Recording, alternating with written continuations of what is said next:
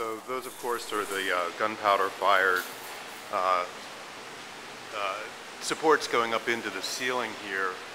There's going to be a partial floating ceiling running through the space, only in the areas where there were ceilings before, so in the smaller offices.